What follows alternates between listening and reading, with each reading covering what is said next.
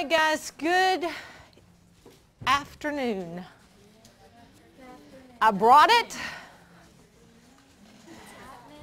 It's happening. The mop is going away. If you see me out, this is what you'll see. Don't be laughing at me. Thank you. My roommate, Megan, said she had you a while back and always talk about your headbands. Oh, did she have me in the summer class? There was somebody who had me in the summer class, and I wore bandanas just about every day. And that you didn't recognize her, but Oh. so many students, but that's okay. Oh, tell her I'm sorry. All right, so you guys were supposed to do this problem that's empty. Did you do it? Anybody do it? Can you do it? What's the difference in this problem and the other PV equals nRT problem? In other words, what's the difference in the empty one versus the one we did Monday? There's no moles, so what is there?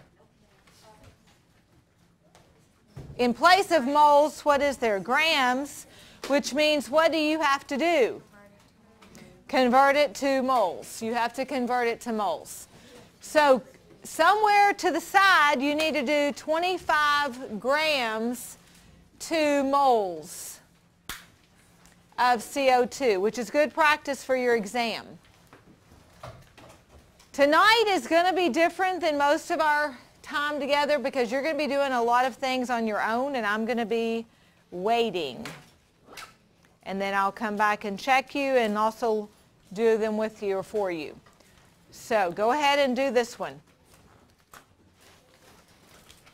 I found your test. Okay.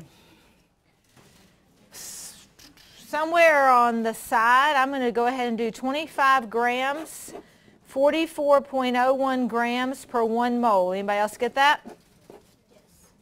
Can I round this number that I get for the answer? It's a yes or no question. No. Why? It's not the final answer. That's why. It's not the final answer. So I get a long number and I can't do anything with it but write it all down.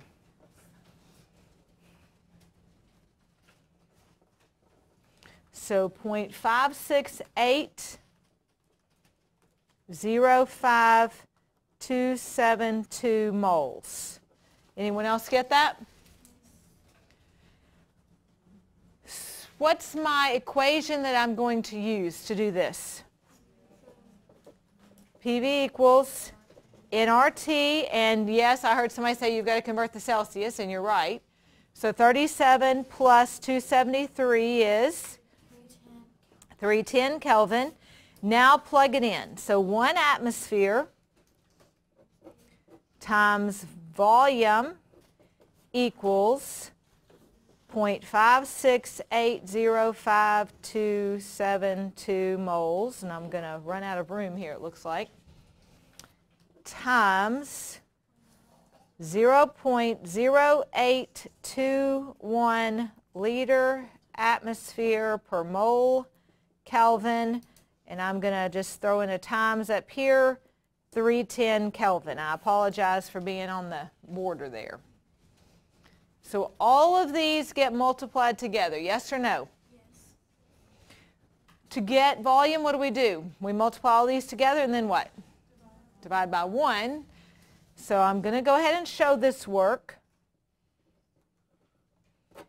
More than anything, I do this to show units canceling. So atmosphere cancel, moles cancel, Kelvin cancels, and my final answer then is what? 14.5 liters. 14.5 liters. Yes or no? Yes. Talk to me, guys. Did you watch the video? But it cut off at this one. So The audio cut off. But the rest of it should have been there. Did the rest of it not there? it turned completely off black. It's Oh, did you know they did that, Travis? She said that they cut off the whole after the audio stopped. The video too? Did the video stop too, completely? Oh. Make a note to tell him not to do that again. Well, for your benefit, there is another video on Blackboard that was made by my magic hand in my studio with perfect person talking very slowly, and it's only on gas laws, so you can watch it. And it's all about gas laws. But the basics of what you missed a lot of gas laws, but the basics of this problem is that you know to use PV equals nRT because it said something about mass or moles.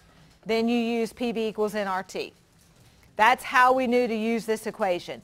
This equation we actually did first Monday because it's simpler in the sense that it already had moles given to you, so it was obvious it was PV equals nRT. N is a gas constant. Look at the previous page of notes. It's at the bottom. I'm sorry, N is not the constant. I apologize. N is number of moles. R is the gas constant. N is the number of moles. But if you look at the previous page, it shows you that at the bottom. Okay? Other questions on this problem? If you were here Monday, does this make sense? This is okay. All right, then let's move on. Dalton's law of partial pressures is the last gas law that it's actually the last of the material for this section. And it is simple. So I'm going to write it down for you and then we'll talk about it. Dalton's law of partial pressures deals only with pressures. First of all, get that. It only deals with pressures. So if you have a question that only has pressures, it's probably a Dalton's law of partial pressures problem. And it says the total pressure of a mixture of gases is the sum of the pressures in the mix. The total pressure of a mixture of gases is the sum of the pressures in the mix.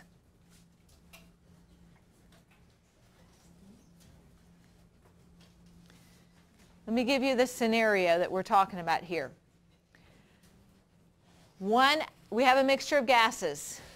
Gas A has a pressure of 1 atmosphere. Gas B has a pressure of 1 atmosphere. Gas C has a pressure of 1 atmosphere. What is the total pressure of the gases in the mix? Okay. Is that easy? Now, funny side story for you. There are folks who say I'm intimidating. I mean, personally, how could you be intimidated by somebody who wears a bandana? But anyway, there are people who are intimidated by me. They told me this. And I don't want to intimidate you, but if you think I'm intimidating, you should have had my chemistry teacher. My chemistry teacher was Miss Van Cleve. Now, it goes with this problem. You'll get my story. It's kind of funny. Mrs. Van Cleve, she's still alive. She looks the same as she did when I had her 20-some-odd, 30 years ago. She would always wear, every day, she wore button-up shirts like a man, like men's shirts, and ties. Now, she was not gay. She was straight. She had kids. She was a normal person, sort of. But she was very, very strict and intimidating to certain people. But she also had a funny side. Do you all know who Tom Selleck is? You ever heard of Tom Selleck? He's on, is it Blue Bloods? It's a TV, he's got a big mustache. And he does a lot of voiceovers. He was on what? Friends. He was on Friends? Yeah, he was Monica's boyfriend. Oh my gosh. Richard Burton. The eye doctor. Tom Selleck? Maybe I have the wrong person. Yeah. It's the same person with the mustache. Old? He was older than her in the show. A whole lot older. Yeah. Okay. It was a thing. Anyway. Whoa. Okay, that's News to me now. I'm in the know with friends. Wow. Okay, well anyway, Magnum P.I. was the show that I knew him from. Okay, want to make, whoa, that's like blowing me away now. Okay, so anyway, Ms. Van Cleve liked Tom Selleck, Magnum P.I. back in our day. All right, so in her classroom, she had a poster. This is how crazy she was. She was just funny, but she was very, you think I'm intimidating? She was intimidating. Yet, she had this poster over here, and I found out just recently, actually, the reason for the poster was there was a hole in the concrete wall, and I didn't even know that was why the poster was there. But there was a poster of Tom Selleck, big, on the back of the room in the high school classroom back in the lab area. And you know how you have those bubbles where, the speaking bubbles? You know what I'm talking about, like on a cartoon? The little speaking bubbles? Somebody had drawn in this speaking bubble, and her name was Doris. Her name was Doris Van Cleve. And it said, "Doris, baby, I've come to erase your board." And that's what she had in the back of her classroom. But this woman wore a man's tie and was like really, really strict. And to give you an idea of her intimidation and things she would say, a problem like this, she would say, "KISS." This is a KISS problem. Now, does anybody know what KISS stands for when it comes? And she would say exactly that. "Keep it simple, stupid." That's what she would say. That is so funny you knew that part. Most people don't ever say the stupid part, but she did. That's what Miss Van Cleve said. So she would say, "Keep it simple, stupid." So if you think I'm intimidating, let me have you find Miss Van Cleve. What's funny is I use a lot of the same things she taught me with you guys, like the Adic-itis and Hofbrinkel and all those things. Those are from her. That's how I learned them. So, but anyway, this is a keep it simple problem, okay? Do this problem. And please don't be intimidated by me. That's exactly what you do. That's exactly what you do. KISS.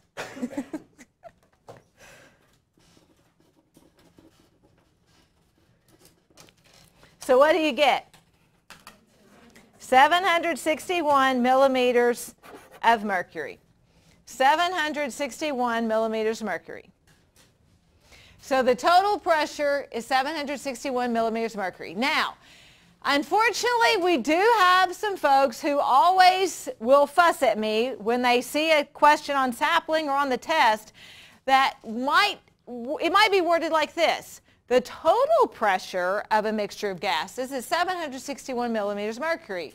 Carbon dioxide is 30 millimeter mercury. Oxygen's 118 millimeter mercury. Nitrogen's 563 millimeters mercury. What is the pressure of water? And they'd be like, "You said it was going to be easy and all we had to do was add them up." Come on, okay? Think a little bit. You might have a problem like that, okay? Just, you might have one. Now, again, this is easy, but you do have to go a little step further. This question is very similar to the question if I said, and this isn't true, but if I said, I weigh 100 pounds, 70% of me is water, the rest is muscle. How many pounds of water, how many pounds of muscle? 70 pounds water, 30 pounds muscle. Okay. Now, that's how simple that is. Do you know what to do? What are you going to do? What are you going to do? Come on. You're going to take 745 times 0.21. And then do the same thing again, and that gets you the partial pressure. When you're done, add them all up, and what should you have? Close to it, if not. Now, significant figures on this problem are terrible, so let me just tell you, round to 3 significant figures. Let's just round it to 3 significant figures. I'm going to tell you that on this problem. I don't want that to mess you up, so try it.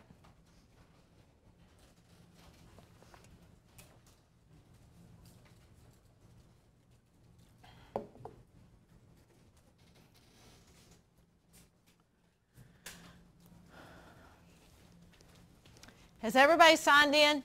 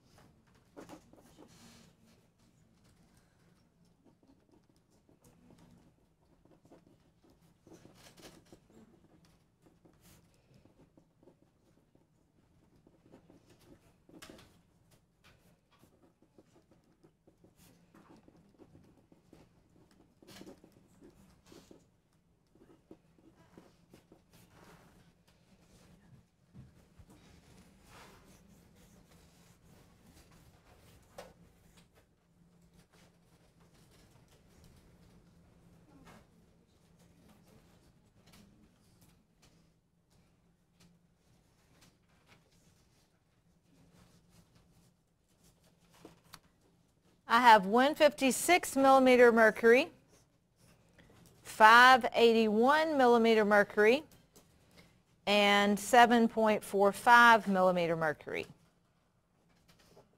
Anyone else get those? Okay. Now, yes, if you round them, if you add them up, they don't equal exactly, but that's because of the rounding. If you had put everything to 2 places behind the decimal, you should find that it would. So, questions on that? All right, let's flip it to the last page of these notes.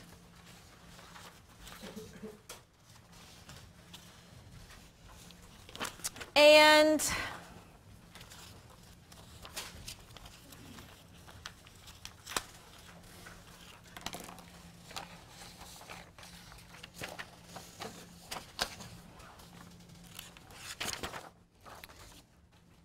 this is another little funny story.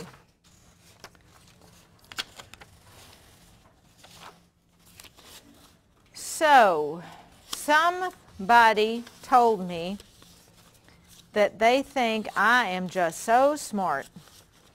Well, today they are going to get their bubble burst, because you're going to get to find out what I thought, which was dumb. Okay? So this will break all intimidation about me. Read the question first. You got to read the question.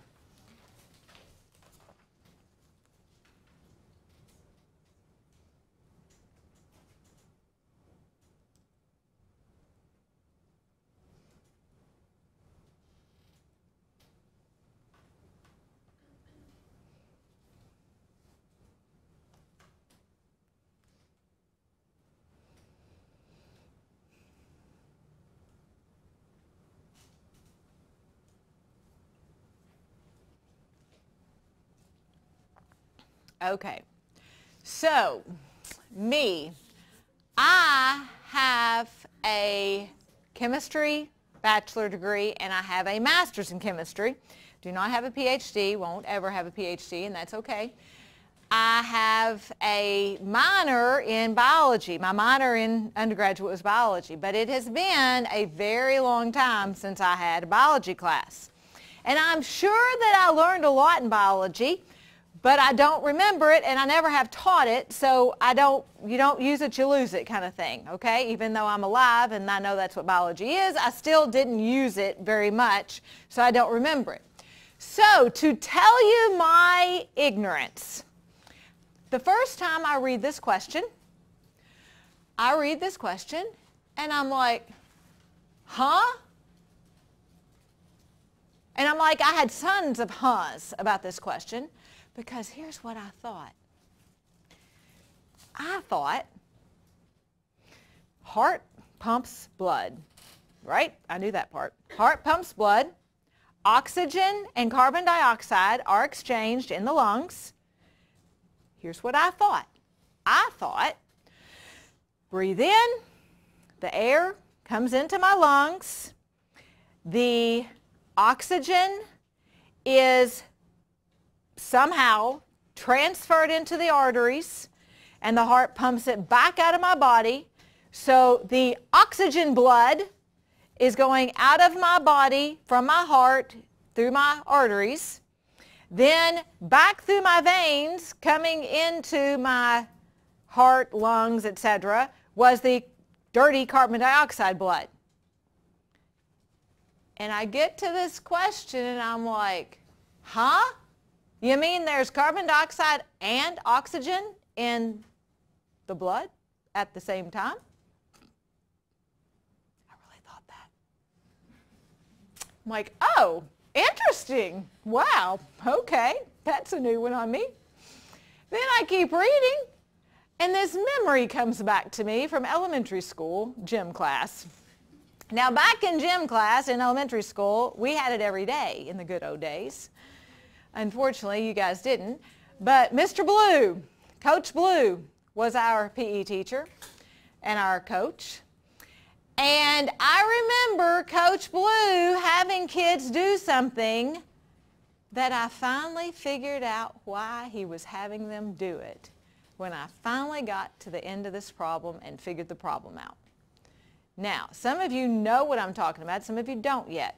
So let's go to the problem and figure it out. So you know what my own ignorance was. Now I do know that our body has oxygen and carbon dioxide in the blood at all times. Glad to know that? I didn't know it. So glad to know that.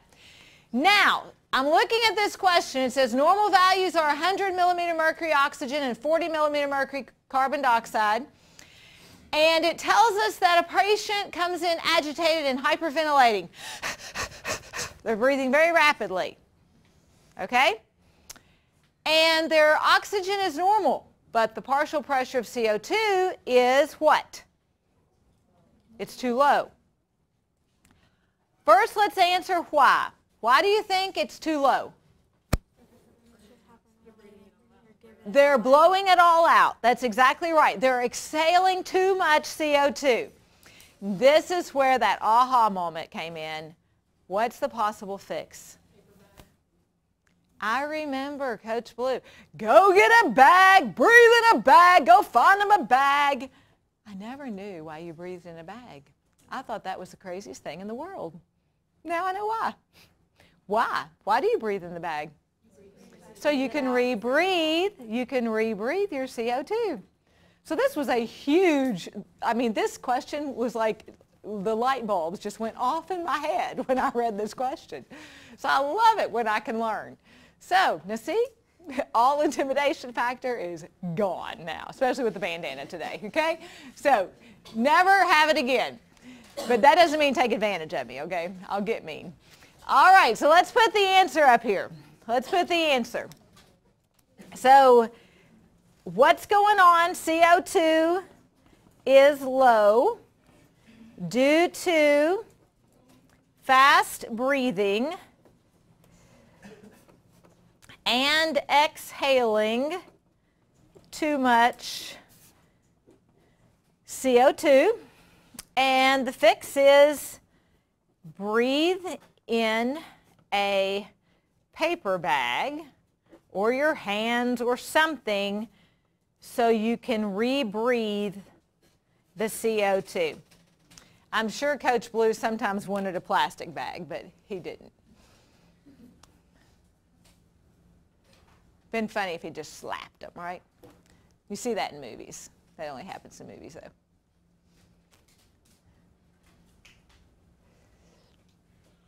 So you don't have to tell me if you didn't know this. So just know that I didn't know it, but A is pretty cool. I was kind of happy to know this.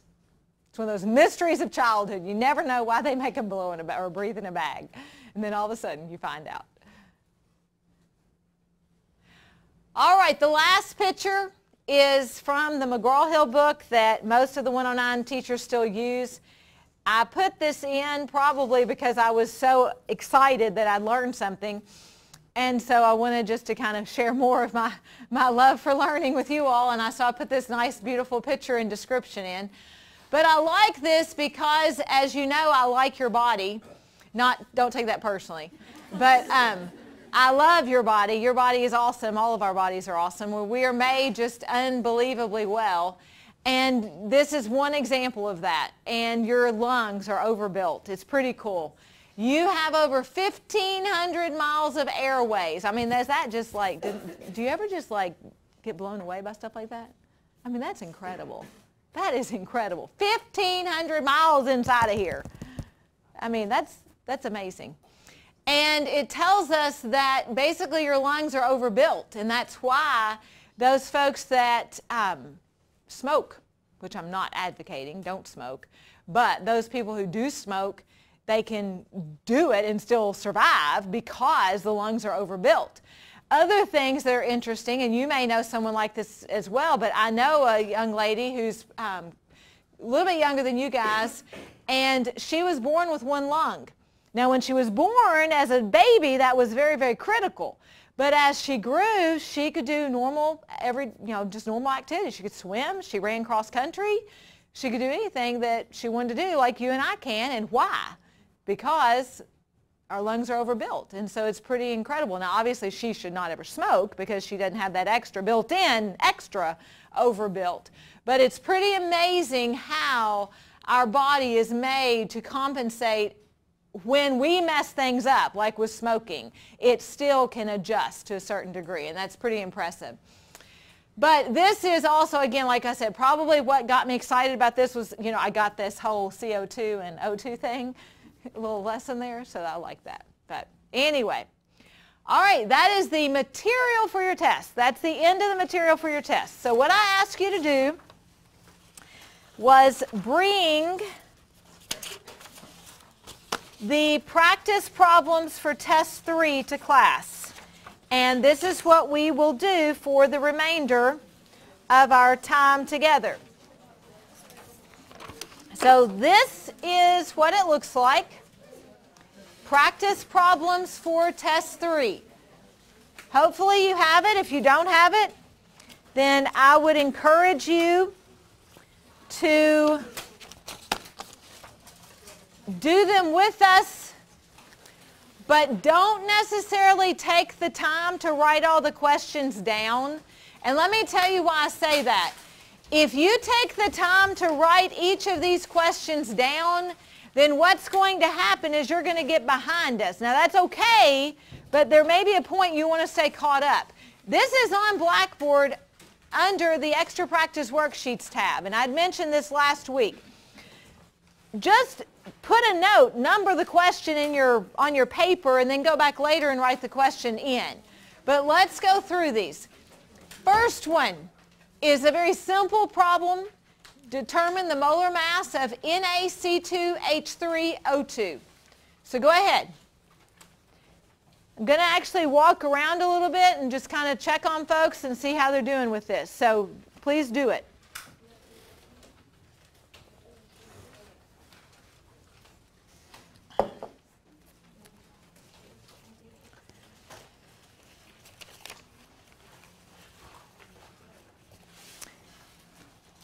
Gavin, are you here today?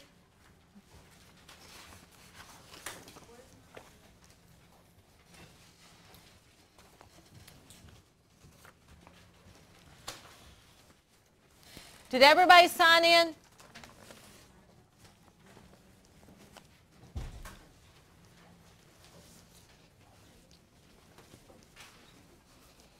Can I let you look at this now so I don't forget? Vicki, yes. Can you look at this now so I don't forget? Yes, ma'am.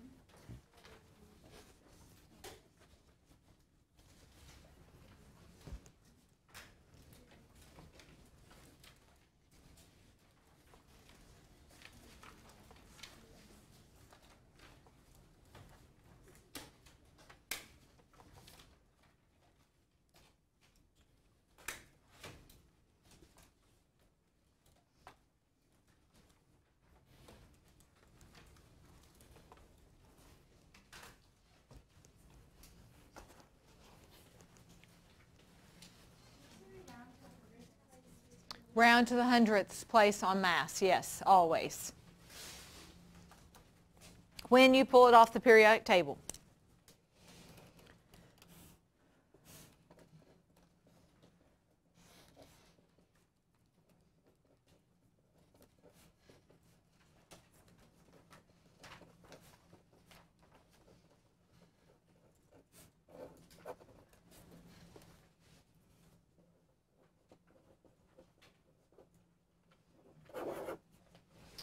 You should get 82.04 grams per mole. If you round correctly, that's what you should get. Keep going. Keep working on these, and I'm going to just kind of walk around.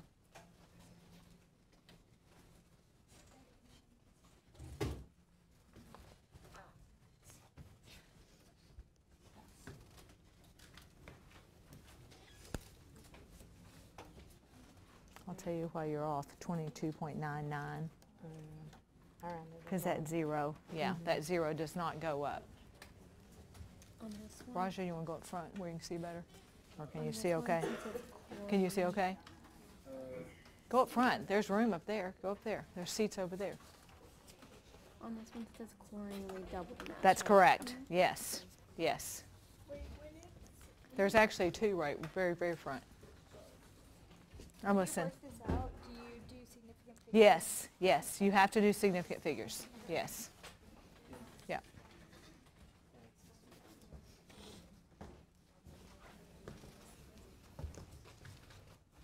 Are you done, Vicki, or you have more?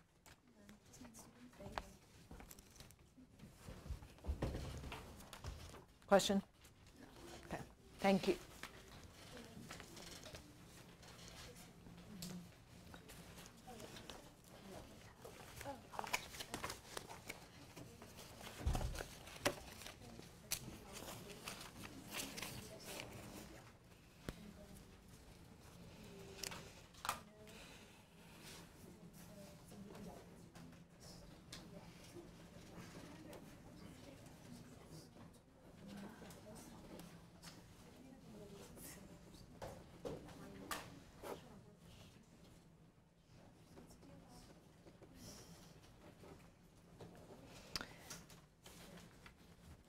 When we're doing this problem, we know that we have to find the molar mass because the question asks for grams and we are given moles. Now some students got a little confused this morning because they said, well, why does it say molecules? It simply is telling you that this is a molecular compound, but it's not giving you the unit of molecules as a number. It's more than anything explaining these are glucose molecules. It's not any number you have to worry about, so you do not need Avogadro's number. If it had said 0.83 molecules, then yes. If it had said how many molecules, then yes. But it simply says how many grams, so that's who you're looking for. Moles is what you're given, and yes, they are molecules. So what do we start with? 0.83 moles, and then you use the molar mass. So 180.18 grams per 1 mole. Moles cancel. And you do have to round properly to 2 significant digits, so your answer is what? 150 without a decimal. Yes or no? Yes, the question was on the next one, it says chlorine molecules. What does that mean? Cl2. So here it is important that it says molecules, just like it is there. Here it makes more of a difference because you have to know it's not chlorine atoms. If it just said chlorine, then you wouldn't know really, and I wouldn't give you one like that. If it said just chlorine, then you're not going to know is it atoms or molecules. Theoretically, you would have to make the assumption it was molecules because chlorine cannot exist by itself. But I'm not going to do that to you. I'm not going to say just chlorine.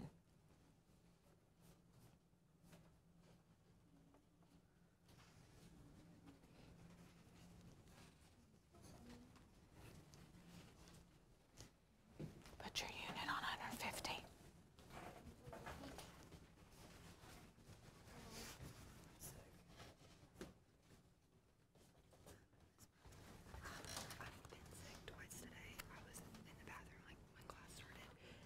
Okay, go.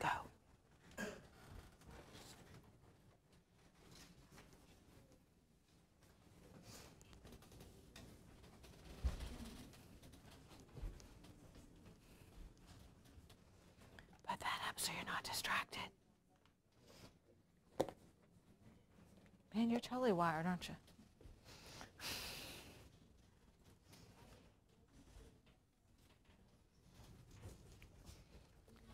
Save time by putting just the important stuff and come back later and put the rest of it in, okay?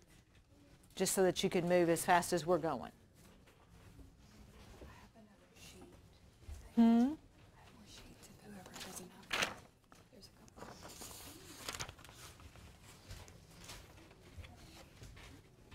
That will save you time.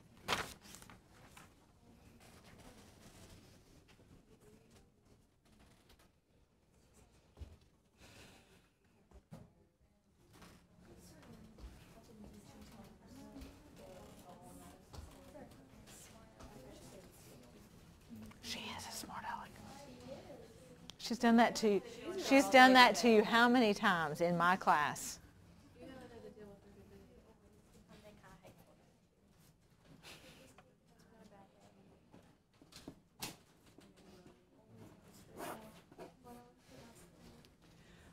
So what's my next step?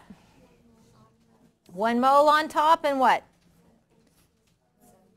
70.90 grams. Now I'm hearing something I didn't know what I was hearing, so I'm going to address it right here.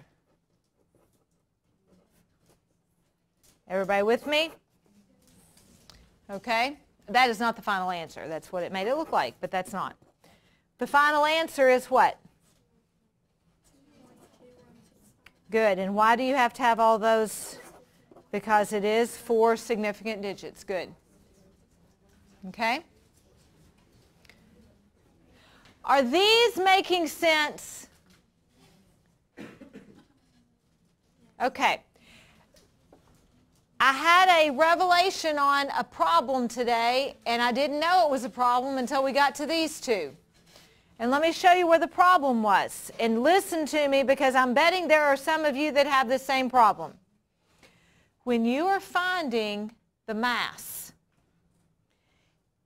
if you have parentheses, it is 2 times what's in parentheses.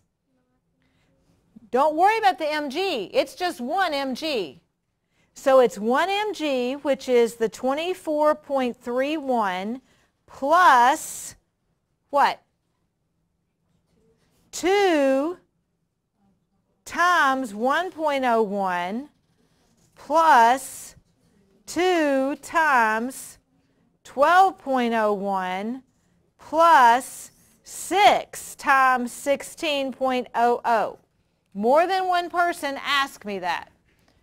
And in this size room, I'm sure there's more than one person who has that question.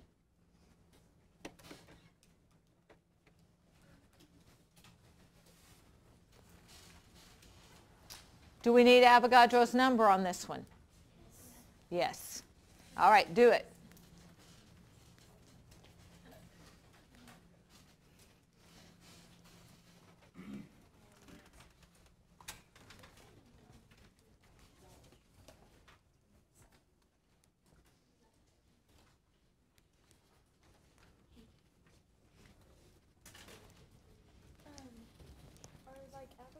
Number and like the molar mass, are all those things not included in?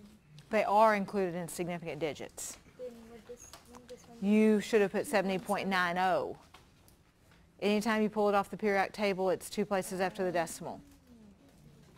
So Avogadro's number you would round 3. Okay. Mm-hmm. Yeah.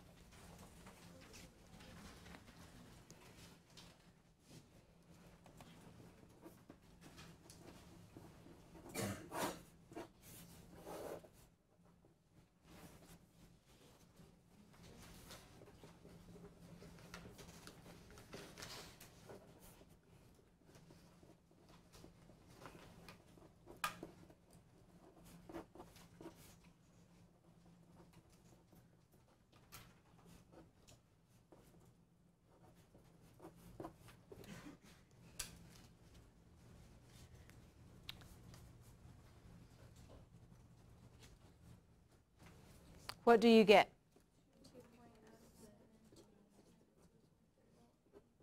Now then, if you did not get times 10 to the 23rd, then yell and let me help you. Okay. No, because Avogadro's number counts. Which is why on that practice worksheet on Blackboard, I told you to pay attention to our significant figures compared to theirs because we use 6.02. I think they use 6.022 or 023, and that makes a difference. So depending on which book or source you use for Avogadro's number, the significant figures will be changed. Ours are 6.02 times 10 to the 23rd, so it's 3. Good question. Did everybody get times 10 to the 23rd? That's my important thing right now because I found people not getting that. You got, okay, then I bet, did you go times 10 somewhere? Let's do it. Plug it in.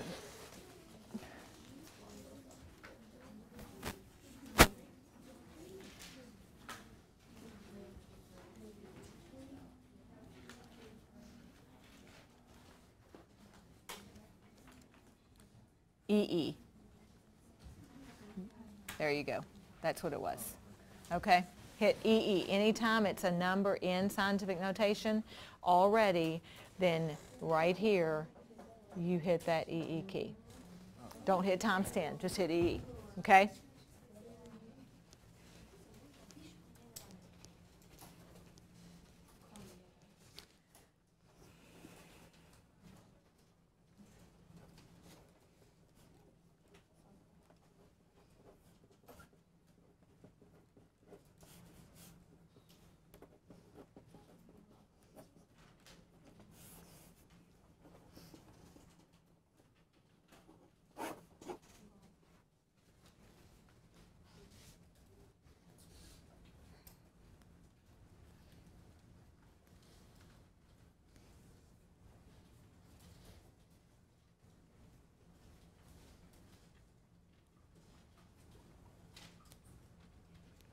Do you have this one? What goes on top? So 78.01 grams, 1 mole on bottom. Moles cancel. And what's your answer then? 197 grams? Good.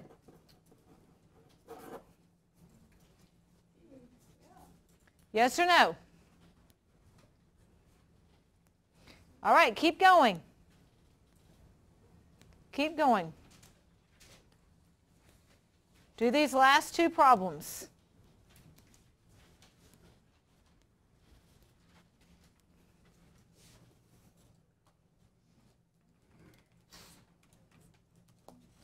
Guys, if you're trying to catch up, stop and go to the next one. All these answers are on Blackboard already, okay? I want us to get to this point in the back page together, so if you're not with us, then skip one and go ahead and get with us. But try them before I do. You will learn if you do it on your own, not waiting for me to do it.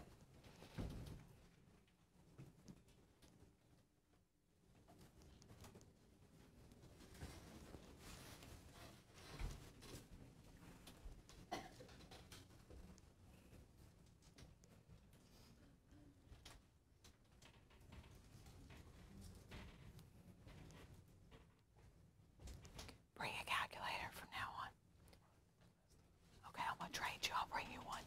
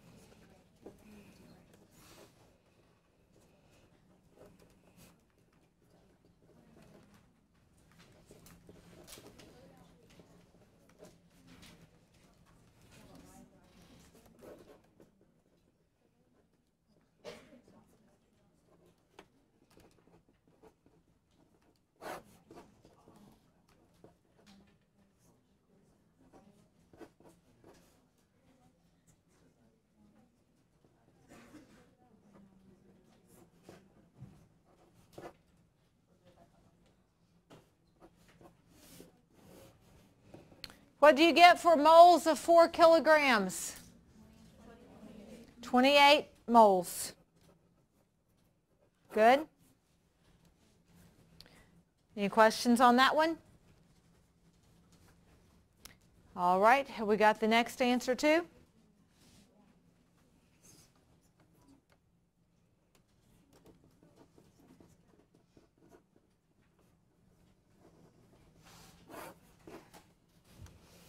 What's my next step?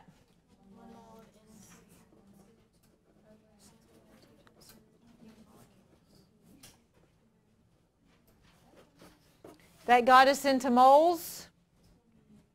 Then what? Why is it 28.02 grams per 1 mole? Because it's in 2.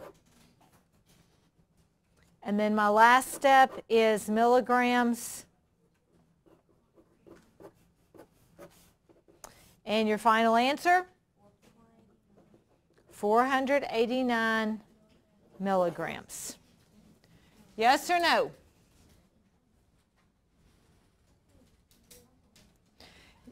If you do not get 489 milligrams, but instead you get something that's like times 10 to the da-da-da, raise your hand and let me come help you on your calculator. All right, I'll be there in just a minute. Use the EE key. Make sure you're using the EE key. You're not, but clear it out. You're using the caret key. Yeah. Use the EE key. So do it again. Second function, yeah, do it again. Okay. If you didn't get the 489, then go back and redo it using the EE key. Not the caret key, but the EE key. Don't hit times 10. So you hit 1.05 EE22. No, you don't, you just do 1.05, then hit that second EE. No, you have to do second. Okay. It's because it's in yellow. There you go. Sure. And then hit 22. Divided by second. That's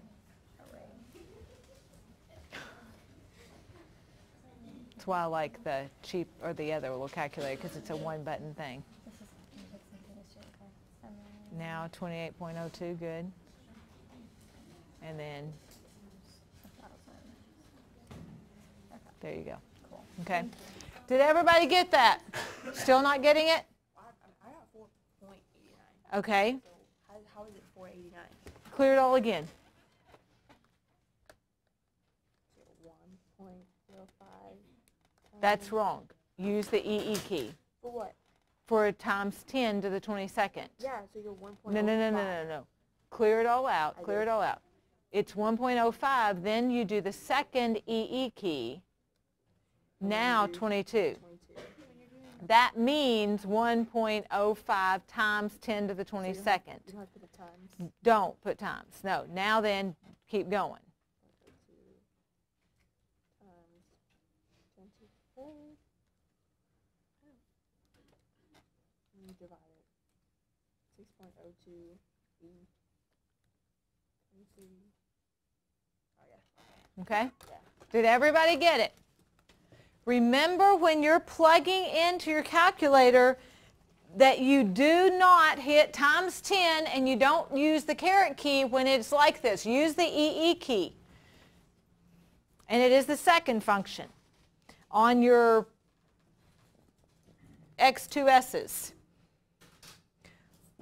All right, this one, in balancing it, is one of the harder ones you've dealt with. I want all of you to try it. I want every one of you to try to balance this equation. You can get it. Did you get that one? The number 489. Did you get this right? Okay, you're trying to balance it. So you're stuck, right?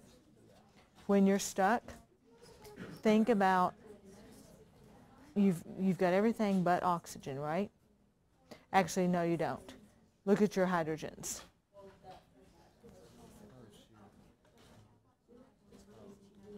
So what do you need to put in front? Or that is right, isn't it? That's a 3, isn't it? I apologize. That's a 3. Okay.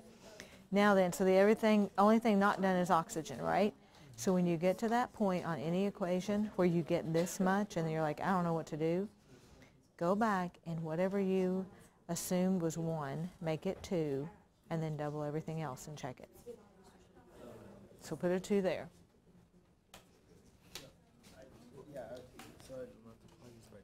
Double, that's right. That's right. Yes.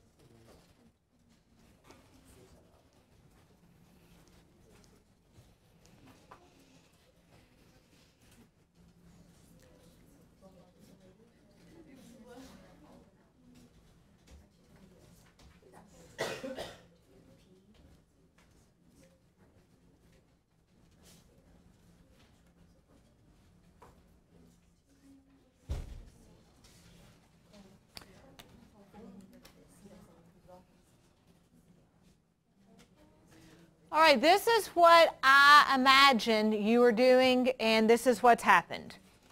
You started off and you said 4 p's, so you came over here and you put a 4. And you said 4 p's, 4 p's. Is that right?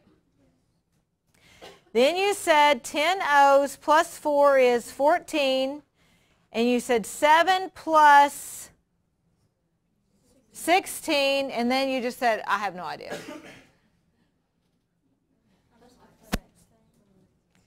If that happens, then just say, okay, I can't do oxygen right now. I'm going to skip it. And then go to hydrogen and say 1 hydrogen. Over here I have, so I'm going to put a 12 here. And then you say, but that's too big. I know some of you are saying, well, that's too big of a number. No, it's not. It's okay. Then you say that's 12 chlorine, so what do I put here? 6, so that made 12 chlorine. Now I'm going to go back and compare again, so 4 p's, 10 O's plus, what? 48 is 58, and over here 6 times 7 is what? Plus 16 is what? 58. Now, I just told you wrong a few minutes ago. You had it. I thought you were stuck. You had it. You had it. Here's what we were discussing. I had told him if he couldn't get it balanced, and this is a good trick, if you can't get something balanced, then go back and whatever you thought was 1 to start with, put a 2 there, and then double everything else. So what he ended up with was 2, 24, 12, and 8. But then what should have happened? Reduce it all. Okay? Does that make sense?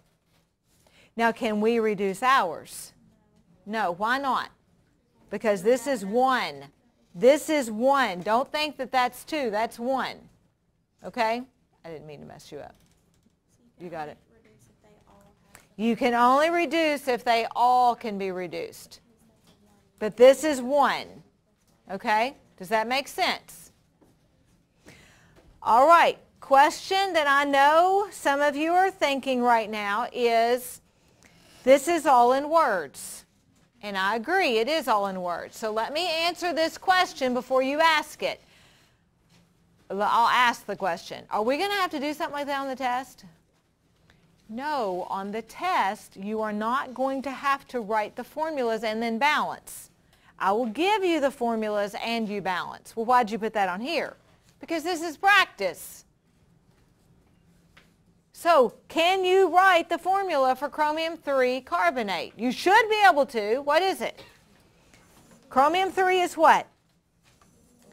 Plus 3. What's carbonate? Negative 2. So what is chromium 3 carbonate's formula? Cr2 parentheses CO3 parentheses 3. Good. And then chromium 3 again is plus 3, and this is negative 2. So what is our formula now?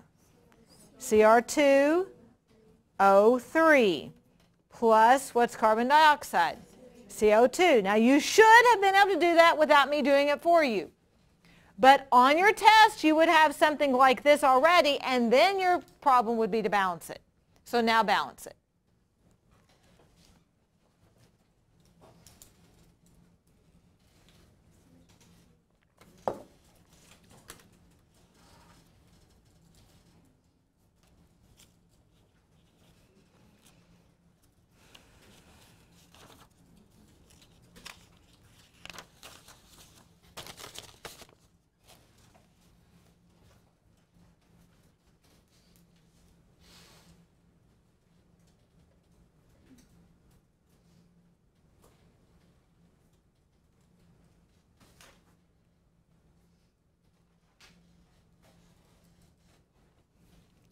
What do you get?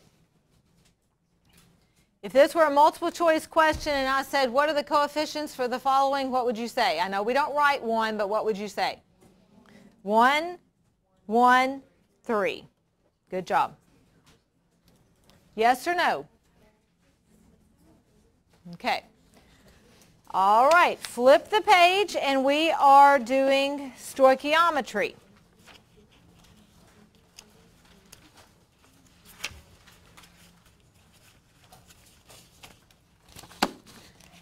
Again, let me alleviate your fears.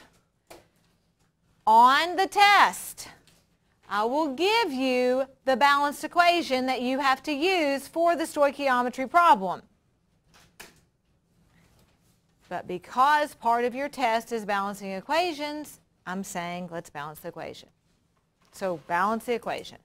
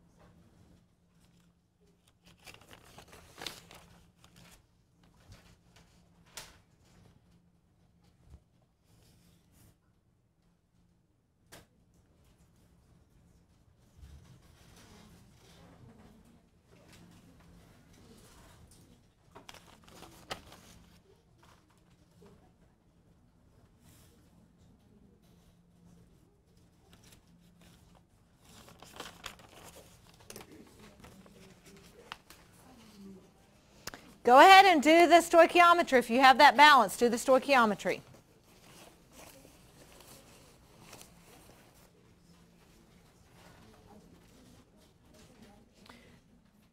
What are your coefficients?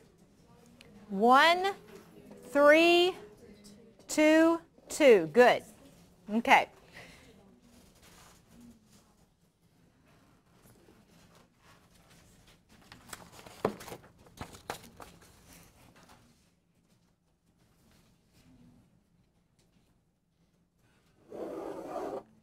These, whoops.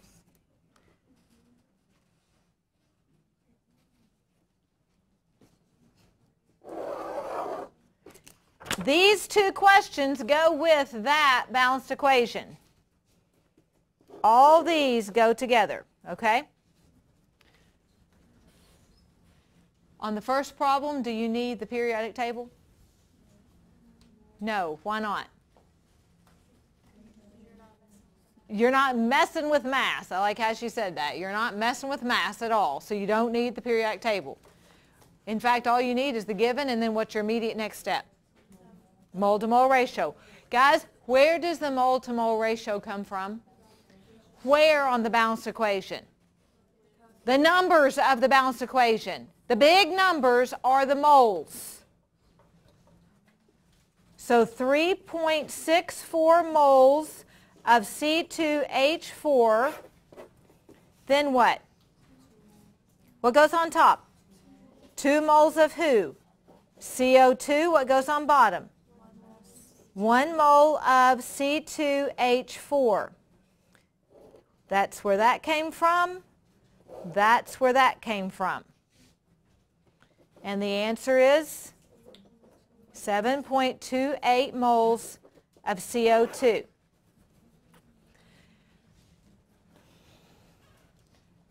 The mistakes that I have seen, students get lazy and they don't put who this is. If you don't put who that is, then you're not going to know what to put here. Somebody, I don't know who it was, doesn't matter, sent me an email, which I was thankful to get an email question. I like to answer your questions. And they sent me an email and they said, I can't figure this problem out. And they sent me a picture of what they had done. And what they had done is put 1 mole over 1 mole here because they had not looked at their balanced equation. And I think the reason that occurred was because the other examples that we've done have been 1 mole over 1 mole. So the theory was, well, everything's 1 mole over 1 mole. Well, no, that's just what those equations were.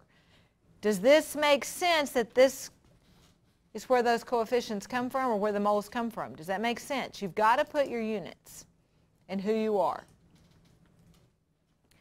All right, do the next problem. I'm going to walk around a little bit. Do the next problem. What do you think? Yes. Why? Because H2O. H2O is, But do you take the 2, do you put the 2 coefficient with that? Like so, you know what I'm trying to say? Like from the top down. you do not use the coefficient for anything other than the mole-to-mole ratio. So for the mass, you just simply look at it as 1 H2O. So 2 times 1.01 plus 16. That's a good question, and I've seen that done, but you asked it well. That was a good question.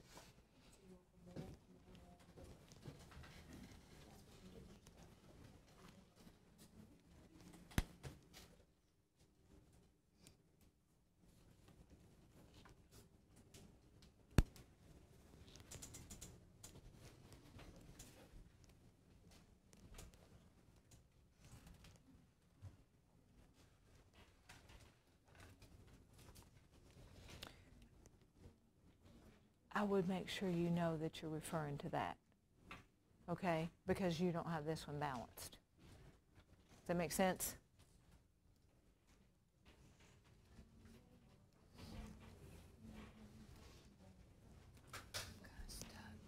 Okay? As soon as you are in moles, what do you think the next step is? To grams. No, because who do you want grams of? H2O. You're in who? O2. What's the only way to get out of O2? What's that? The grams of it. No, because you're still O2 if you find the grams of it. What's the, mole ratio. there you go, So that I just do the mole ratio. immediate. That's exactly right. So using that. So Yes. 3 O2 Mhm. is equal to 2. Put 3 moles O2, not just O2, 3 moles of O2, is equal to, 2 moles. but you're not looking for, you're looking for H2O. Oh, you were right, No, sorry. I didn't H2O. realize it was 2 also, sure. Now And then, then- does that make sense? So then I would put 1 mole Yes, H2O. is equal yes, to 18.2 yes, yes, yes, grams. yes. But since there's 2 moles here, I wouldn't multiply that No, by because you're taking care of it here. That's where you take care of this. 2. Okay. So then I would just run it. Exactly. Anytime you're in moles, your immediate step is mole-to-mole ratio for stoichiometry. So I have to get out of moles in order to get to grams. And by Well, grams. you have to get into the new substance. And the only way to get into a new substance is with that mole-to-mole ratio. Does that make sense? The mole-to-mole ratio is the, you know, the mole-to-mole ratio is kind of like that ding, ding, ding, ding step because it allows you to get from one substance to another substance. So I could say they're equal even if they're on the opposite side. Absolutely. Yes. Yeah, because remember me doing the crazy thing, how many people are behind there? Mm-hmm. It doesn't matter which side we're on. It's still a ratio. So this is 1 to 3, 3 to 2, 2 to 1, 2 to 2, 3 to 1. Do you see what I'm saying? So it's not saying they're Anything. equal, it's saying they're just a ratio. Exactly, exactly. Just like I can say 5 fingers is equal to 1 person. Our brain wants to say, well, they're not equal. But if you saw 5 fingers, I said 5 fingers equals 1 person, didn't I? I'm a one-handed man. If you saw 10 fingers and that's all you saw, you would say 1 person. You see what I'm saying? Even though what we're trying to do and what you're doing and what I do at the same thing is they are equal for this equation. But you and I are thinking, but they're not the same. The mass wouldn't be the same. They're not the same.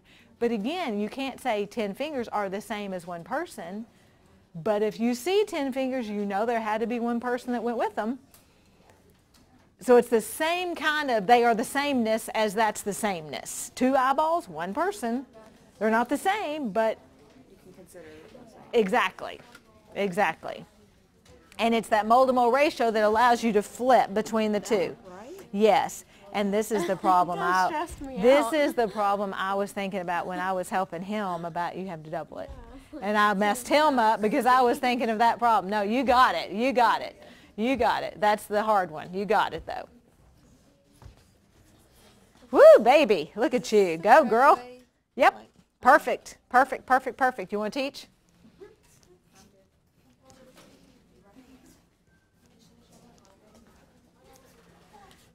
All right, so 12 moles of O2. What's my next step? Mole-to-mole ratio. Do I need the grams of O2? Not O2 I don't need grams of because it's the moles that allow me to convert to another substance. So now I'm ready for my mole-to-mole ratio. I get 3 moles of O2. What am I trying to find? H2O. So what's that? 2 moles of H2O. So moles of O2 cancel. 2 moles of H2O. Now what do I put on top here? 18.02 grams, 1 mole, and that is H2O. And you should get 3 significant digits, 144 grams of water. Yes or no?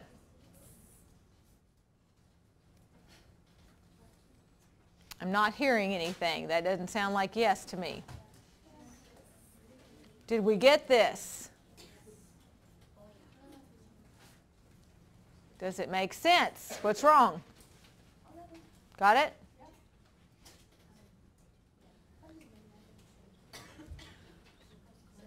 Okay. Balance the next equation. Balance the next equation.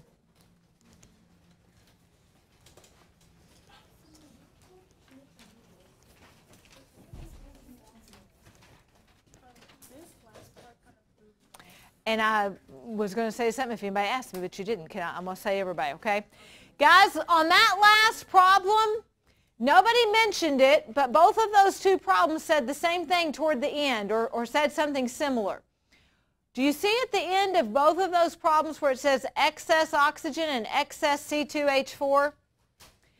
That is the same as me saying this scenario, okay?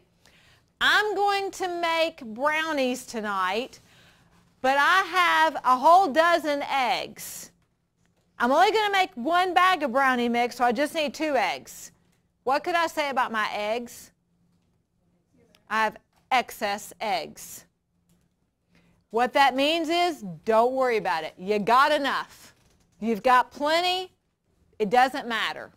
You just know that it's not affecting you in your product because you have enough.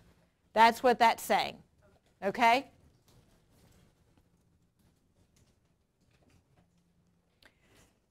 This is the one that I was telling you to do that a while ago. The other one, you had it balanced. Did you know you had it balanced? I kind of thought so, but It was, and I messed you up, and I apologize. Now then, what you and I were just talking about, that's what you're going to do here, because what you found out here now, 9 plus 16 makes 25. There's no way to ever make that 25. So you now do what I told you on the other one to do, and I'm sorry. That's what I was thinking of on that other one, and that's my fault. I messed you up. So on this ideal gas law, do you just always give us what R is? I will give you what R is. Let me rephrase that. I will give you both R values. I'll give you both of those. But you have to figure out which one you need. So in other words, I'll give you those two numbers. Why did you use that one in this equation? Sorry. Well, I gave it to you here. Yeah. But on your test, I'll give you both of these. You'll have to figure out the one you need. How do you know that? How will you know? Because this is in millimeter mercury and this is in atmosphere. This is in atmosphere. But we don't need to memorize these numbers. No, I will give them to you.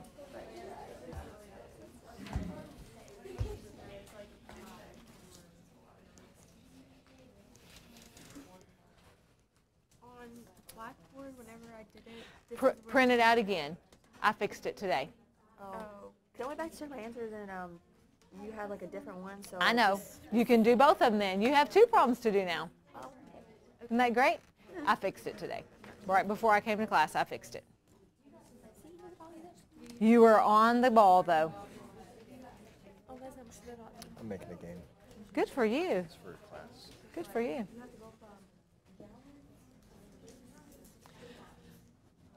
Guys, if you all printed the answer key for this out before like an hour or less, like 10 minutes before class, you printed the wrong one. So go back and reprint the answer key. I fixed it today. Because the answer key has a different equation than this, but I fixed it to this one today. Have you got it balanced? Have you got the equation balanced? I kind of gave away my trick a few minutes ago on the other one because I was thinking of this problem instead of that one earlier. So here's what happened. You came along through here and you put an 8 there and you put a 9 there. Is that what you did first? And then you saw 9 plus 16 is 25. There's no way on earth you're ever going to get an odd number to equal an even number. That's when I meant to tell you to do the little other trick I said, which is what? Double it. So then you double,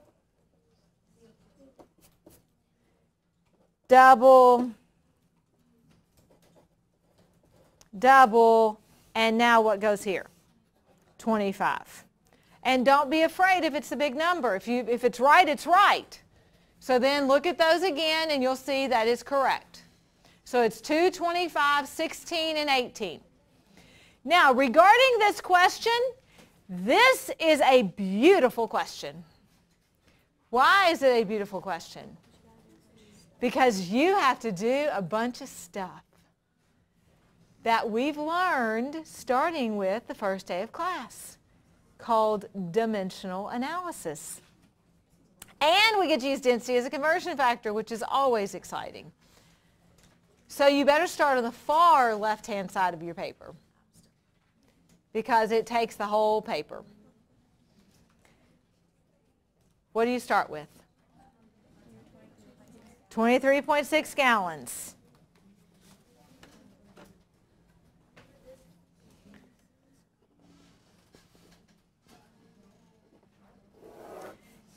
Now, the whole time at the beginning of the problem, we're dealing with octane.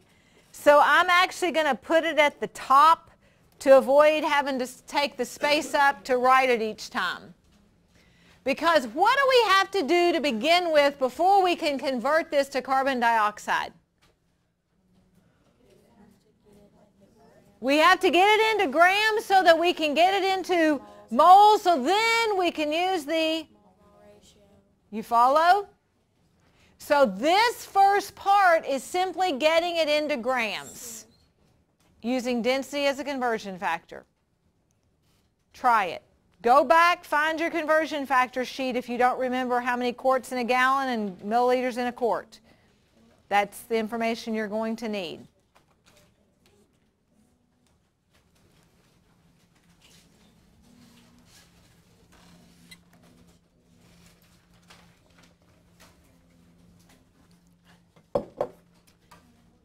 If you have this one, then just finish up the gas laws.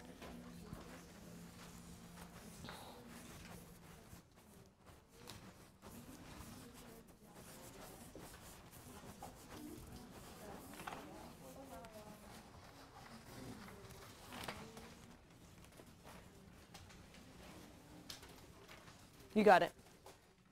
The long one, that's what I was looking at. Man, I wish I could write like you. You should do my answer keys. That's like awesome. She's a lot neater than I am.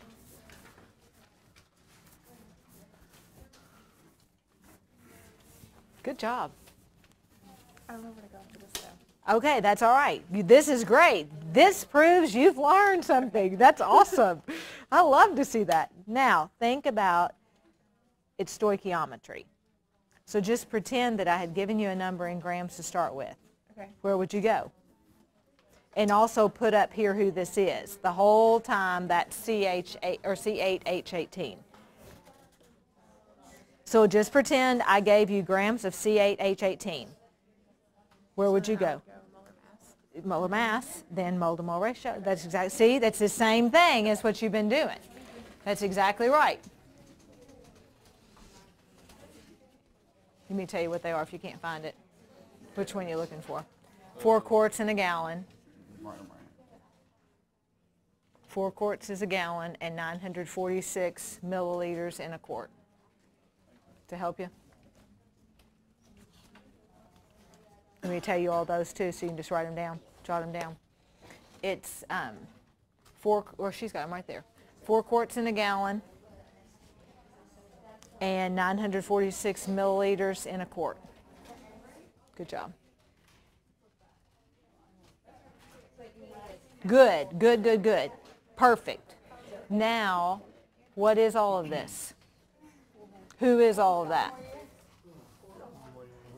What substance? Good. Put that somewhere up here. That all of that is octane. So now, and I'd put a line so you know all of that's octane. Now then, this problem at this point is as if I just said, I gave you X number of grams of octane. Now how many pounds of carbon dioxide are going to be emitted? So it's a stoichiometry problem. So do the conversion. To what? What step are you going to do now? Grams to moles. So just keep going. Keep going. Don't find the answer. Keep going. And now start putting that unit up there so that when you get to the mole to mole ratio, it'll scratch off like it's supposed to. Okay? Good, good. This is good, except right here, no. Because who is all of this? Octane. Now treat it as if you were given grams of octane. Which one of these is octane? C8H18. Yeah. So all of this is octane. So now treat it as if you stop right there. You don't need pounds of octane, so that's not right. This is grams of octane. Now if it were a normal stoichiometry problem and I gave you grams of octane, where would you go next? After grams, you go to what? Moles. So you go get the molar mass of C8H18. And then mole to mole ratio, and then you're in CO2. So we'll put the grams of octane and then equals 1 mole. That's exactly right. Then it'll be mole to mole. Exactly. Okay. Yes, yes, yes. Now, make sure at that point you start putting who you are. Okay, so that you don't mess up who you are. Good. Right here. All of this is right. Okay. Now here, this is not. What you've done at this point is you've gotten the pounds of octane. We don't want pounds of octane. We want pounds of CO2. So erase that. Up above all of that, put octane. So like just put a line squiggly or something so that you know that that is octane. Yeah, just kind of like I did up there. So C8, just so that you know, so you didn't have to write it each time is the reason I do that. So that's octane. Now then, at this point, that is as if, this problem now is as if I gave you grams of octane and said how many pounds of CO2 are produced. So in order to do stoichiometry, what do we have to be in to get that? There you go. So how do you get moles of something that's in grams? Not yet. Molar mass from the periodic table. So go find on the periodic table C8H18, and that's your next step. And then you'll be doing the mole to mole ratio. Good. So on this one, do we have to change that to ATM and No. that to liters? No, it doesn't matter because the whole problem is In this same. exactly So I can still find the volume in milliliters. in milliliters. Absolutely. Kelvin, that's it. That's correct. The only time you have to have it in liters is for PV equals nRT. Okay. Okay? No, but that's up there. So if you cross that out now. Hold on a minute. Is that all the way through?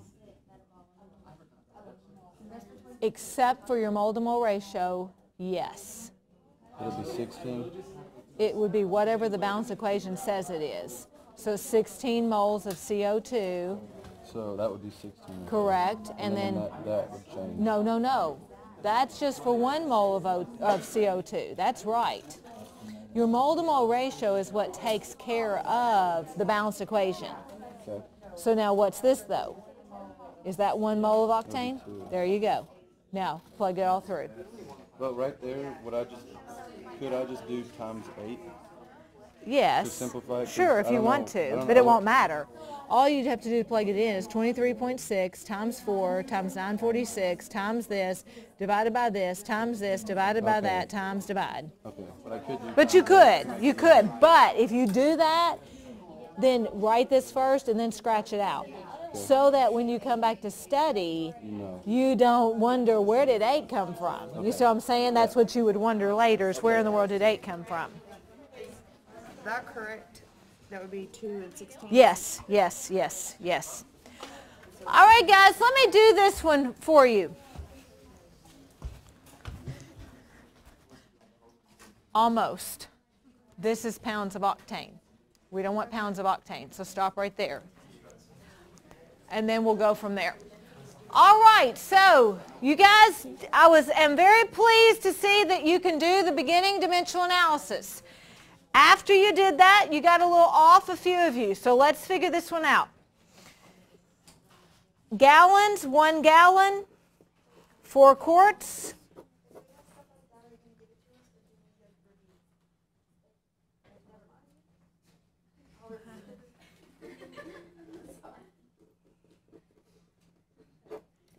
I might get intimidating.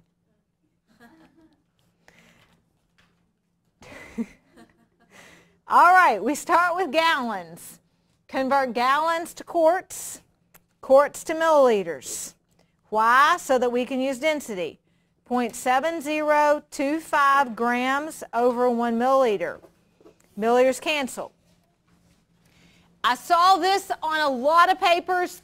Wonderful.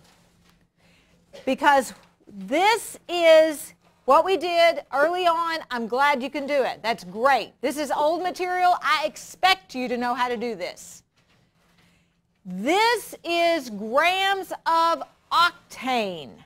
At this point, this is grams of octane. The question asks for pounds of carbon dioxide. Here's what some of you wanted to do. You wanted to do grams to pounds. If you had stopped there, what are you in? Pounds of octane. The question didn't ask for pounds of octane. It asked for pounds of CO2. The only way to convert one substance to another is with what? Mole to mole ratio. So that's where you should have said, oh, I'm in grams now, I can get moles, and then do the mole to mole ratio to get CO2. So you go to the periodic table, C8H18 is 114.26 grams for every 1 mole of C8H18. This is molar mass. Then you go to the mole-to-mole ratio, and you get that from the balanced equation. That's where this comes from. So on top we put 16 moles of CO2. On bottom we put 2 moles of C8H18. Yes or no? Does that make sense? Go ahead. Wait, okay, so on this, printout, the homework answer, we have something different. I love her. I really do love her. I was really confused because, okay. About 10 minutes ago, I said, listen to me.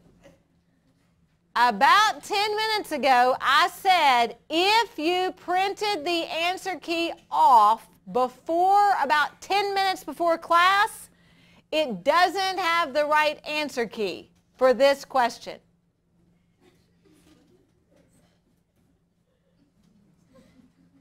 And see, you wanted to leave. Aren't you glad you stayed?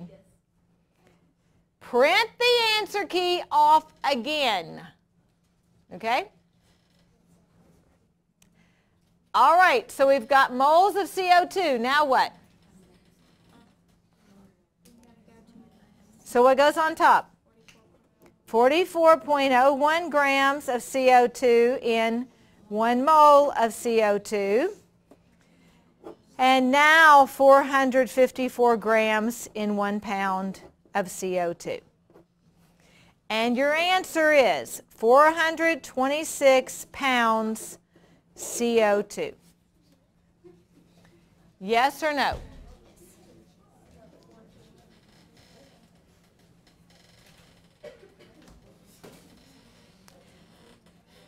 Does this make sense? Okay. Now then, the rest of these are gas laws. We have done gas laws last day. If you want to stay and do these, then I will stay with you. If you want to go, you may go. Before you get excited, I have already sent an email about 5 minutes before class started that said to you a very little snippet about what was on your test. I sent it to both classes. That's what I did this morning. That's what I'm doing for you. So I'm not going to talk anymore about the test. That's it. It's on Monday. Okay? I will see you Monday. I have a question about something else. Okay. And that's something I